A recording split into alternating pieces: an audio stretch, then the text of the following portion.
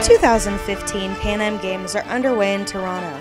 The city has spent over $2 billion to stage the 16-day international athletics extravaganza, which of course has stirred up plenty of controversy.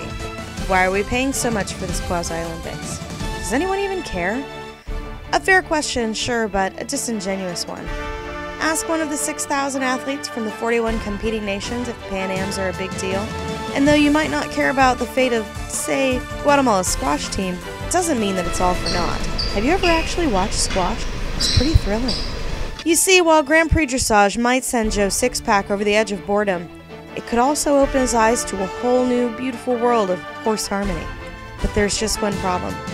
Pan Am Brass has barred the media from capturing video just about everywhere on the ground. Only a select few broadcasting corporations hold those rights. CBC. They're just not sharing it with the rest of the world. So even though there was a lone cameraman filming the dressage action all 3 days, and they could live stream the spectacle of the Pan Ams, thereby increasing international intrigue in the sport, we're just gonna have to settle for this Very well guy. done. Nice active steps.